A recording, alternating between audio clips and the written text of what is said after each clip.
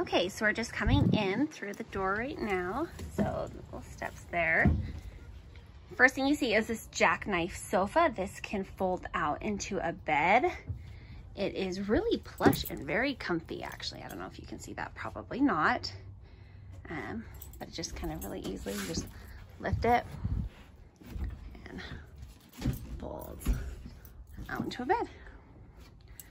Put it right back. A little hard to do one-handed. All right, here's the master bedroom area. Lots of great storage here, both overhead and these little nightstands right there. Queen size bed and mattress.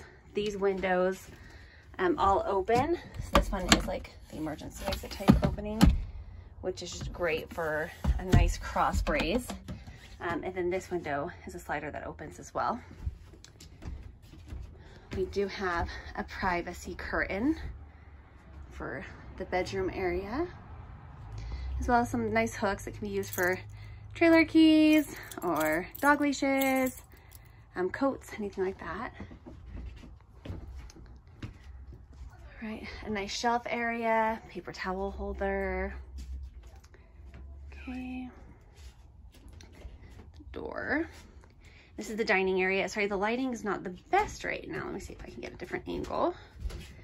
And this does fold down into a bed. I believe it's a full size, not a queen. Yeah, it's a full size. So there's storage underneath these as well. And then, oh, I forgot to mention too, underneath the master bedroom or master bed, it actually lifts up into a storage compartment as well.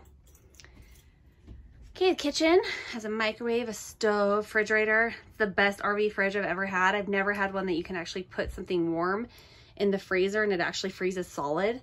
It does it really quick too. It's a great freezer.